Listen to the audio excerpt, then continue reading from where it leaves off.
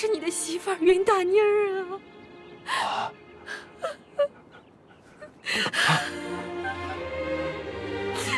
你咋来了？你吃了豹子胆了？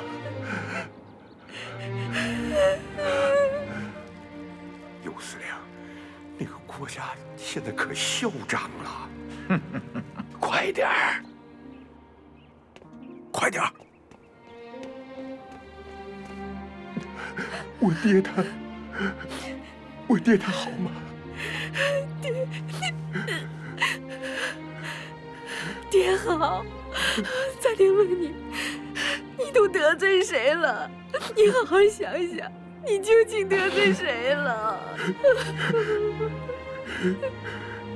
刘贤堂，是刘贤堂告的咱。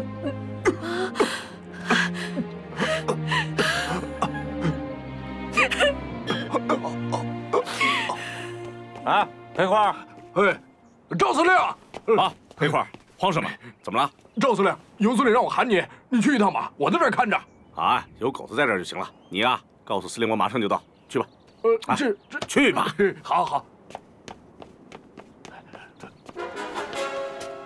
快，你们两个赶紧走。好。郭太太，郭太太，郭太太，快走吧，快走，你快走。我们会救你的，郭太太，我们会救你。郭太太，郭太太，你快走，走啊，快走，走吧，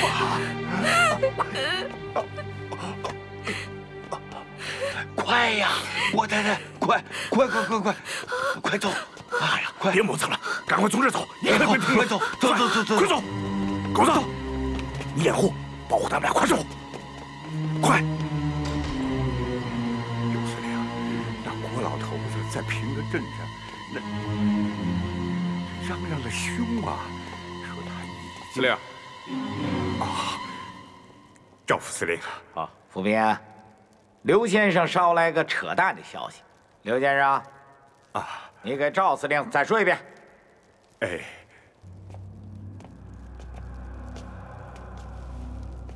啊，坐。啊，谢谢，赵副司令。这个国家放出话来，说他们告了官府，那个郭老头子在平乐镇嚷嚷的可凶了，说官府派军队马上就要开过来救他儿子。你说这国家混不混？啊，告官府是北伐军的革命政府，还是直系的吴佩孚啊？哼，官府要是能管，那我们这个饭碗还能端吗？啊，官府不来，郭一山他还能活。他们要是敢来，我就先宰了他。对呀，尤司令，尤司令，啊，好。尤司令，英明，那个郭老头子劲儿可大了。他说，就这油大辫子，我一个子儿也不给他。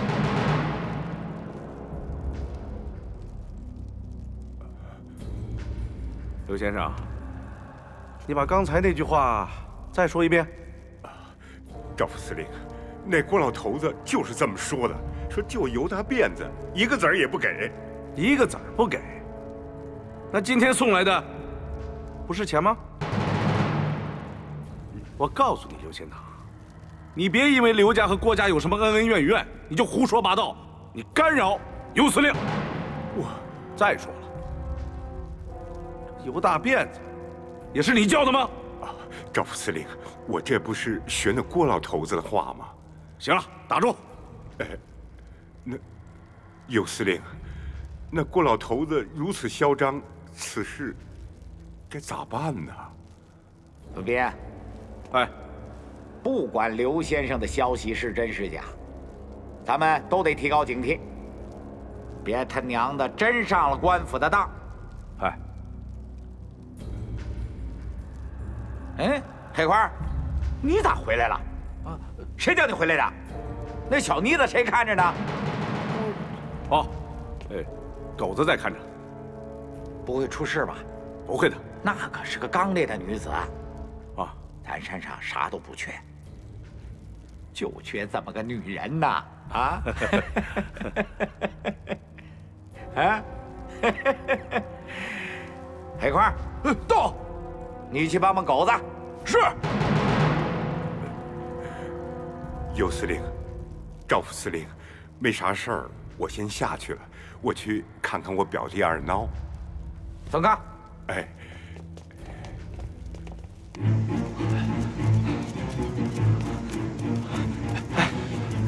顺着这条道一直走，赶紧走，快走啊！快，给你，谢谢赵司令，谢谢啊！哎，赶紧走，快！刘先生，那小子我们一天打他3遍，身上都没块好肉了。小伙子，接着。刘先生，我们这手可是练过功的。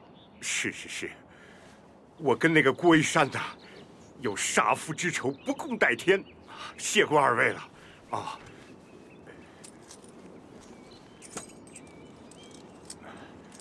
这是我的一点心意啊，一点心意。哎，小哥子，放我这儿了啊！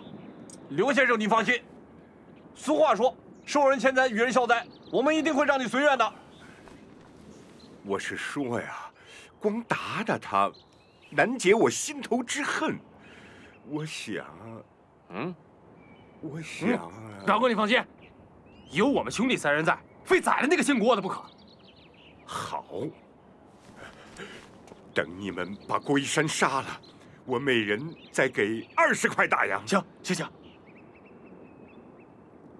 哼，刘先生，20块钱就能要人家1条命，那命也太不值钱了吧？是啊，那你要多少钱才值啊？50行吗？50不算这10块啊。不算，这全算茶钱。好，就这么说定了，就这么说定了。来，喝一个。好，就这么说定了啊！我站起来了啊。小个子，谢谢了。快去。司令，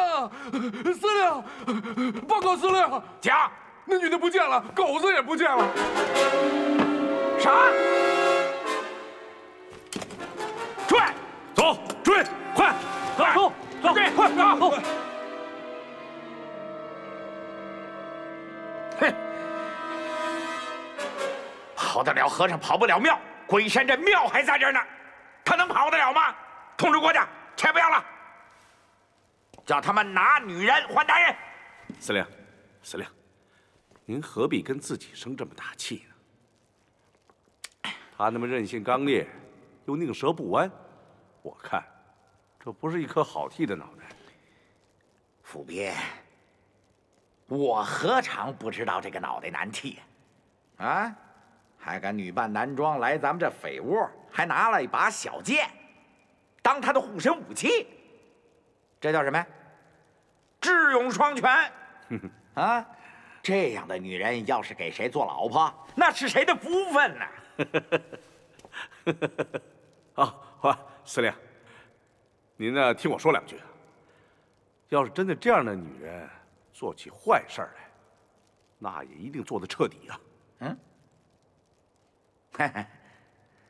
也有道理啊。咦，这能从咱们眼皮子底下逃走，看来咱这个规矩不能不说了啊！哦，司令，您要不说啊，我还差点给忘了。哎，您让胡子他们打郭一山了没有？没有啊，他们打了，不但打了，还打了好几次呢。反了他了！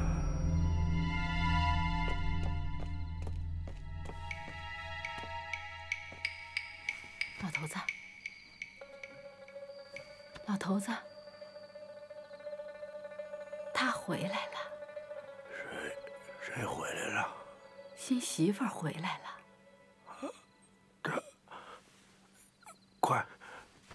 快扶我起来！快！你还起来干什么呀？不行。哎呀，你可真是的！慢着，慢点，慢点，我穿上衣服。哎呀，孙叔，您喝水。孩子，我总算是囫囵着把你送到家了。我现在呀，得回去。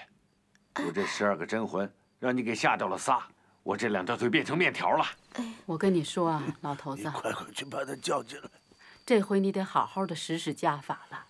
哪有新媳妇刚一过门就不把老公公的话当回事儿的呀？你别叨叨了，你快去，快去把他叫进来。行，我这就去。好，快呀！哎，好，我这就去。快呀！孙叔，老头啊，老嫂子，你爹让你去呢。哦，您吃了饭再走吧。你去吧。哎，老嫂子，你坐。吃了再走。不吃了。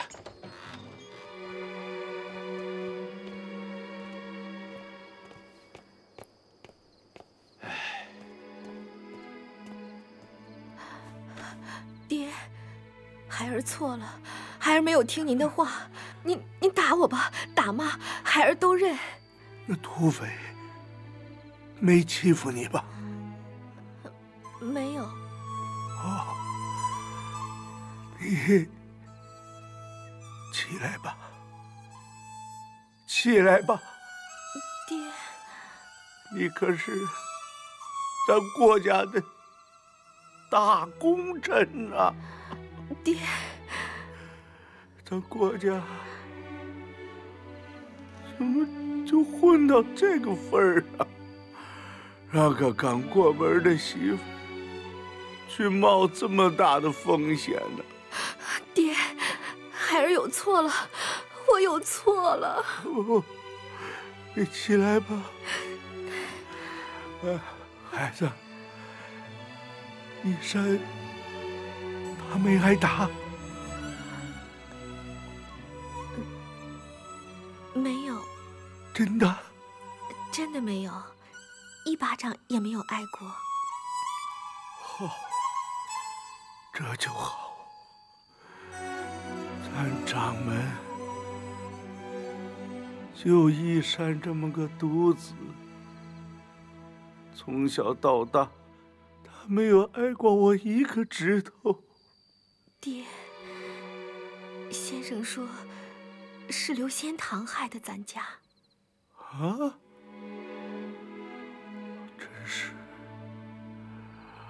真是人心隔肚皮，虎心隔毛衣。咱国家怎么就得罪了他老刘家呢？咱们是先生，是看病的郎中，只看病不卖药。除了祖上的古伤药，咱开出的方子，病人都到他药店去买。他家的生意有半数以上还是咱家的功劳。你说咱怎么会得罪了他呢？爹，我觉得孙叔说的是对的。他说什么？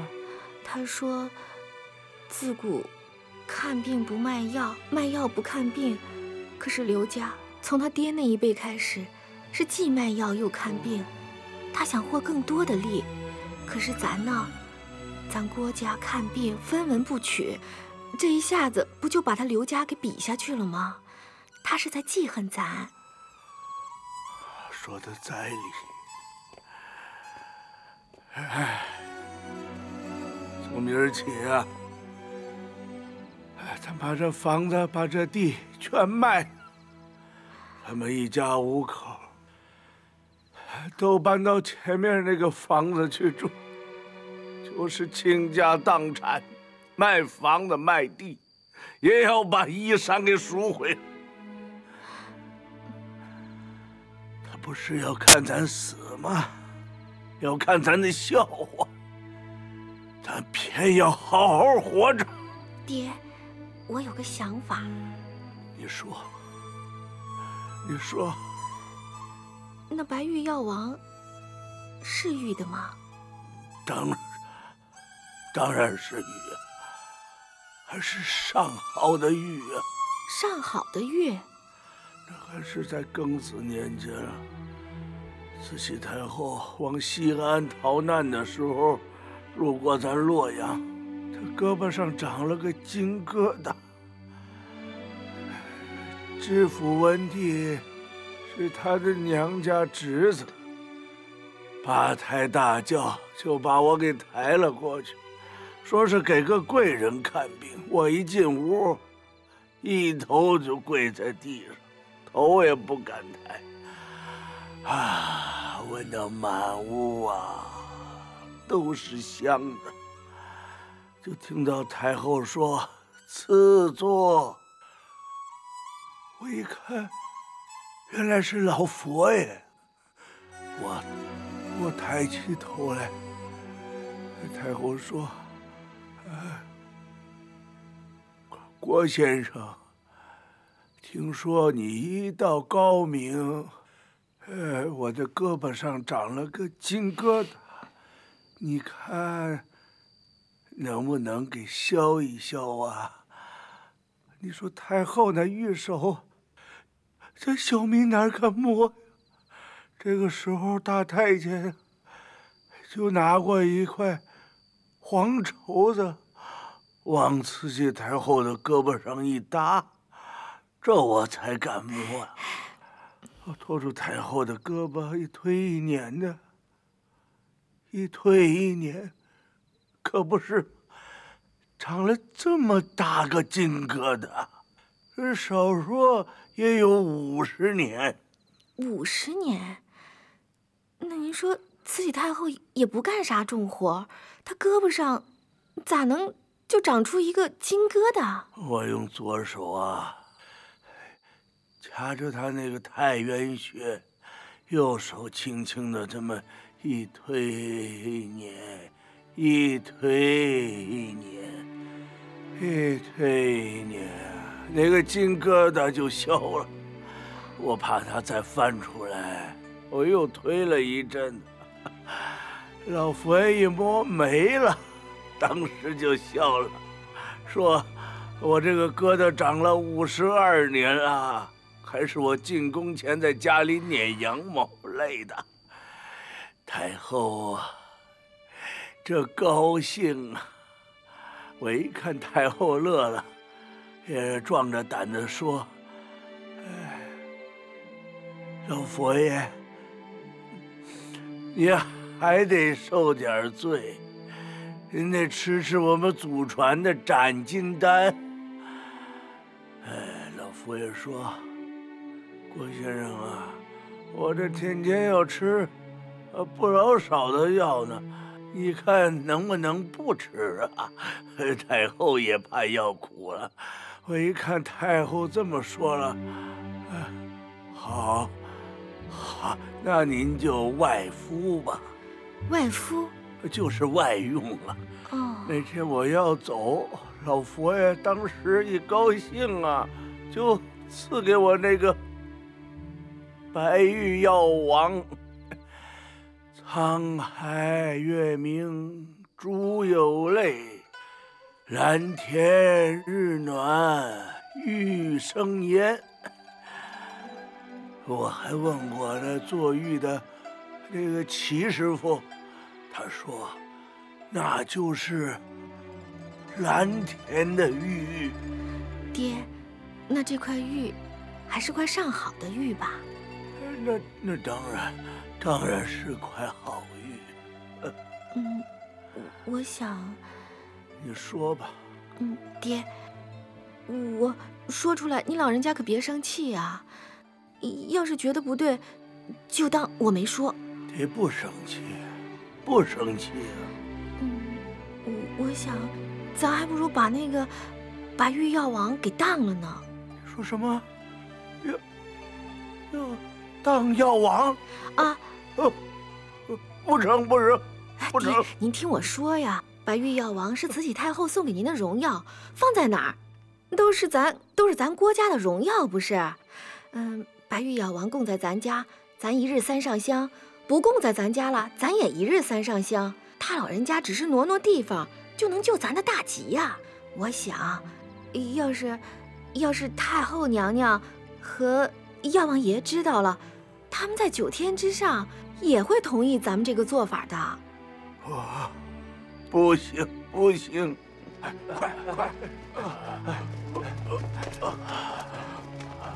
快！爹，我想了好几天了，我就想，咱与其卖房子卖地，那还不如请药王爷换换地方呢。您看啊，这个房子和地都是那么便宜的价格卖出去，以后咱咋还能用这个价格赎回来呢？可是白玉药王就不一样了，等哪天咱缓过来了，那咱啥时候赎回来都行。可是，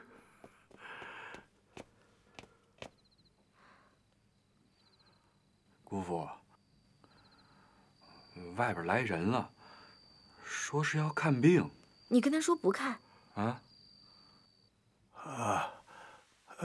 你去看看吧。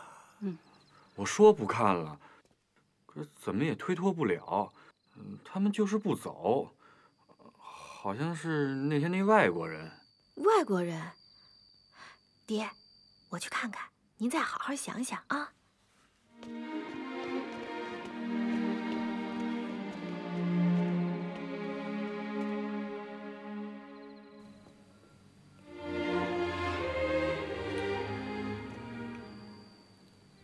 老头子，我觉着他说的话，也不是没有道理呀。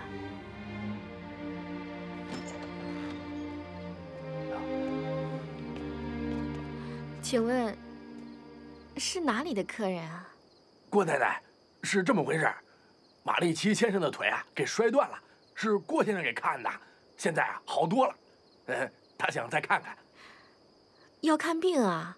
啊，恐怕不行，郭先生不在，您还是请回吧。郭先生咋了？出事儿了。出事了？郭先生出啥事了？问那些干啥？您又帮不上忙，还是请回吧。哎呀，郭太太，您跟我们说一说，兴许啊，我们还真能帮得上忙呢。哎呀，新娘子，放我们进去吧，我和郭先生是朋友。既然是朋友，那就先进来吧。好，快来！来，稳着点啊，小心点啊！稳着点。来，慢点。慢点。您就是异国的马利奇先生吧？在下就是。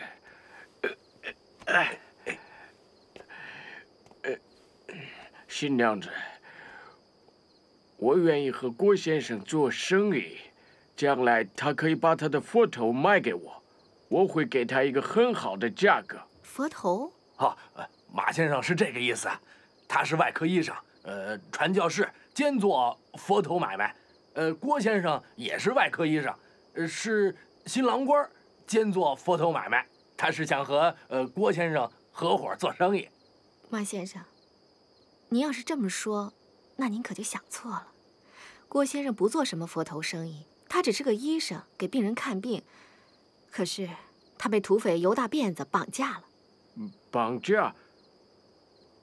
不就是因为佛头吗？是因为佛头，但不是因为他有佛头，恰恰是因为他没有佛头。郭先生在大喜的日子遇到了一个外国人，腿摔断了。作为一个医生，他知道，如果不及时医治的话，这个病人不仅仅是腿要锯，生命都难保了。所以他不顾新婚之日不能下马、不能落轿的千年规矩，毅然决然地给那个外国人看病。可是谁想到啊，在晚上喝喜酒的时候，闯来一大帮土匪，说是那个外国人抢了他们的佛头，但是他们找不到那个外国人，就要郭先生用性命来包赔。马先生，您见过这样的情景吗？家里该卖的都卖了，您见过一个医生给病人看病，还要替病人还账吗？遗憾的是，这个病人还以为郭先生跟他一样，是个做佛头生意的呢。新娘子，郭太太，在下知错了，在下让新娘子和郭家受委屈了，扶我起来。慢点。新娘子，你们中国有一句老话叫“知恩不报非君子”。马里奇虽然是异国人，他也知道受人滴水之恩，当涌泉相报。我会记住他的大恩大德。那我替郭先生谢谢您了。只是现在郭先生还没回家，恐怕没有人能帮得上你了。那郭老先生在吗？郭老先生重病在身，起不来了。对不起了，马先生。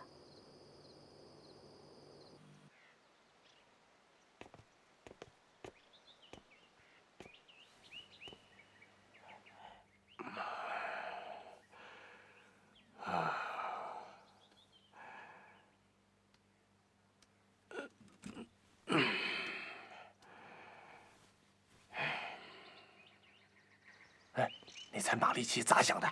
哎呀，谁知道咋想的？反正是个抠货。我劝他把佛头还给人家吧，要不郭先生回不来，你这腿可就麻烦了。嘿，你猜他怎么说？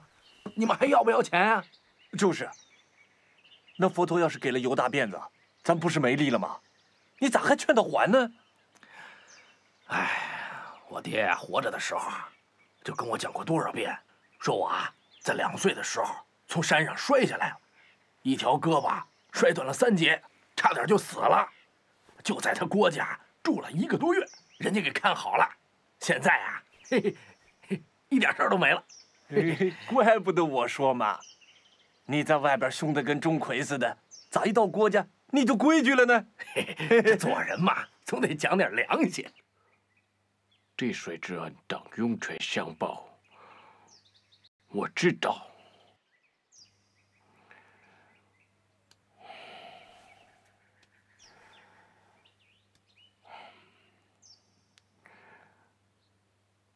我想做回真正的佛。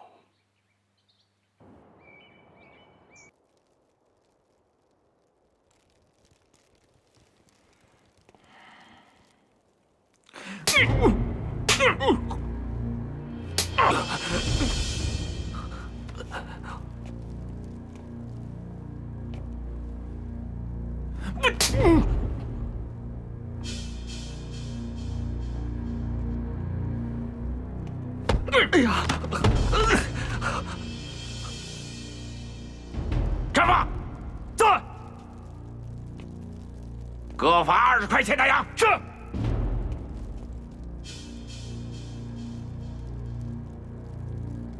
诸位都是我尤某的乡党，不是沾亲，就是代故。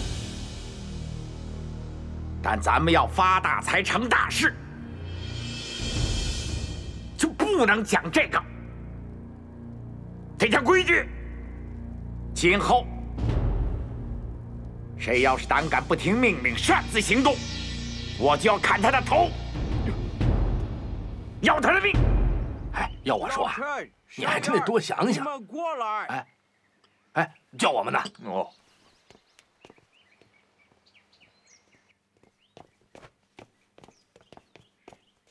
马先生，什么事啊？你们来了，你们看。哦。这就是威灵藏照相馆里的佛头，脸长，鼻高，这样看好像有点变形，仰脸看就感觉正常了。那时的雕刻家很讲究艺术的观赏效果。这佛，一台暗香，面带微笑，好像他知道人间的1000个秘密，只是一言不发，逗你去猜。佛的内心既宁静又天使，你，我们都做不成佛，我们顶多只能做佛的模特。你们看，我像不像？像鬼。你在说什么？他说你啊，像鬼，像魔鬼，不像佛。对，我们只能做魔鬼，魔鬼是佛的对头。我是一个魔鬼，但是以后我真的想当一回佛。你们看，给这个为灵藏照相的，才是一个芦荟县的公曹，他拿来那么多钱请人雕做佛龛，他肯定是个贪官，不是包青天。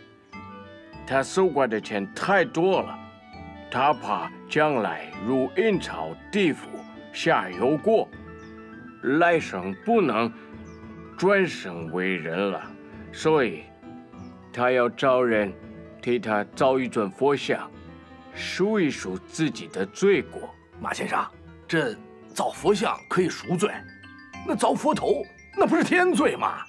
在我们队伍里就有人说你，说这马立奇摔断腿，就是因为造佛头太多，这佛爷呀要惩罚他呢。把你的手伸出来。手？伸出来。我不是造佛头，我是买佛头，掏我的钱买。哎，马先生，你买这些干啥呀？放在家里就不害怕？我不放在家里，我准备卖给博物馆。博物馆？不管你们信不信，以后我真想当一回佛。哼，你当佛，小心有人把你给卖了。哎，马先生，你这腿还疼不疼啊？疼得很。马先生，这骨折了的疼和其他疼比起来，是不是就像刀子割肉一样疼啊？骨头疼，你才会知道，皮肉之疼根本不算是疼。皮肉疼，疼得浅，疼得夸张；但是骨折了疼，疼得深刻，疼得实在。你的身体有多深，它就在你的最深处疼，它是一种灵魂的疼。马先生，那把你的腿一锯，那不就不疼啦？把你的手伸出来，伸出来，跟锯腿来比，这肯定好多了。马先生，您放心，我们中国有种叫麻沸散啥的，放您鼻子上一闻，就啥都不知道了，只管锯了。小燕儿，把你的手伸出来。哎，伸，快点，伸出来。你说的是不是蒙汗药、梁山好汉用的，对不对？我不想享用贵国的麻醉药。这要是不锯腿呀，谁还想用它呀？这可要是真锯腿啊，还非它不行。所以，我准备把郭先生还回来。郭先生回来，您就能看病了。他给您一看病，您这腿就不用锯了。对，你们说，我把郭先生赎回来以后，我会不会真的变成佛？哎，马先生，那您不是赔钱了吗？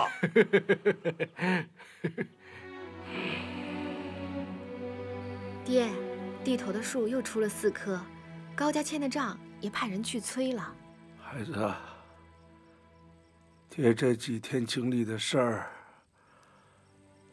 超过了我大半辈子。我有一个想法要跟你说。您说，孩儿听着呢。你先坐下来，爹再说。都是自家的孩子，您干嘛这么客气啊？去啊，去给媳妇儿搬把椅子。哎呀，这不用了，我自己搬。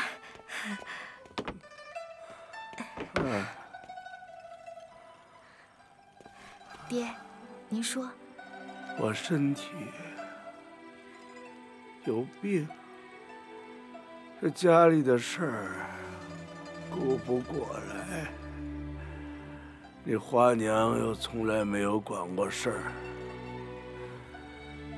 家里就这么几口人，家里该买个啥，该置办个啥，你就做主吧。爹，孩儿还年轻。孩子，我你刚过门，就让你受这么大的累，实在是为难你了。我爹，这就给你支个礼吧。爹不，爹，您别这样，您别这样，您折煞孩儿了。孩儿还年轻，处事不周，屡屡还让您操心。我为家里出点力是理所当然的，您不能放手不管啊！管，你快起来吧。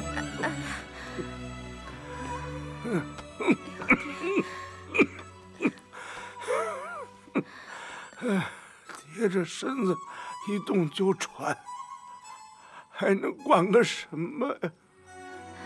国家行医200多年了，今儿遇到这么个大坎儿，可是要领着翻过这个坎儿的，却是国家刚过门的新媳妇儿，一个20来岁的弱女子。你说，我们国家还怎么就落到了这一步啊？落到了这一步。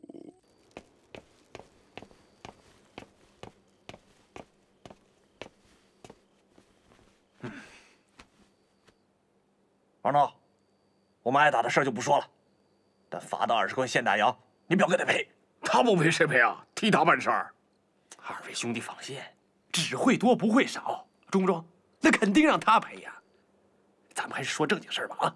你跟狗子说那事儿怎么样了？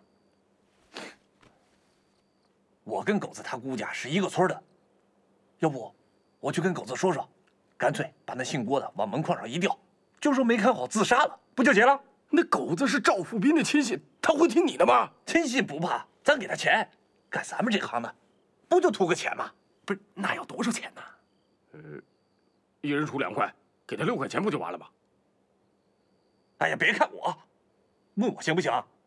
要我说1块也不出，关键得看狗子，他这个人可是个有心眼的家伙。咱先试试呗，不行再添呗。对，不行咱再添呗，反正咱们得把这事儿给办了。我表哥不是说了吗？事成之后每个人50块大洋呢，那咋还在乎这点钱？我看成。那咱就干了！来，先喝一杯。来。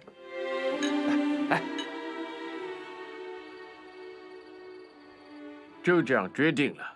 老陈，你和小燕明天带上佛头上山。我这儿，已经给尤大辫子写了信。好。事成后，你们就把郭先生带到这儿来。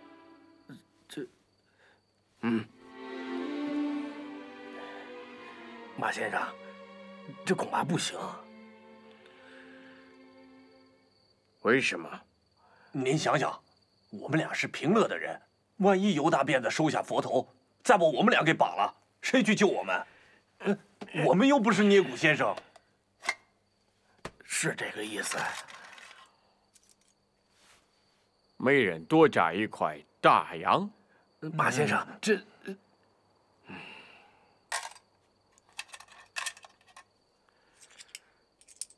2块大洋。哎呀，马先生，这不是钱的事儿，您就是给再多，我们也不敢去啊。哼，那好吧，明天我亲自上山。哎，这就对了，救出郭先生，先给您看病，是吧？哎，对。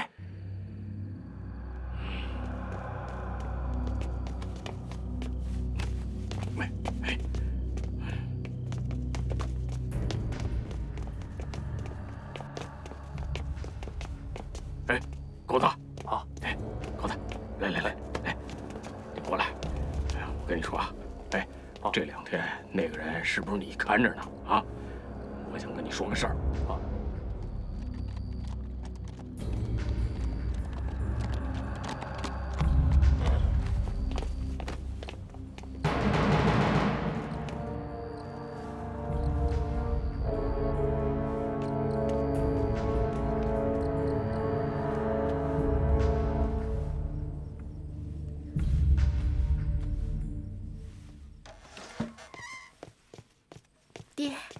爹，马先生派人来，说是愿意把佛头送给那个犹大辫子，把先生救出来。人呢？在客房里喝茶呢。我就是来跟您说一声，您好好躺着啊。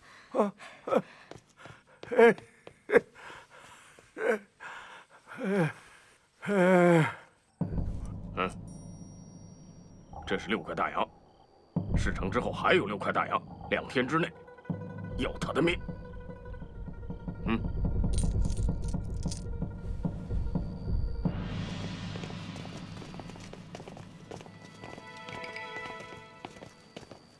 2位辛苦了，我替老先生谢谢您了。是，郭太太，请回吧，请回吧。哎。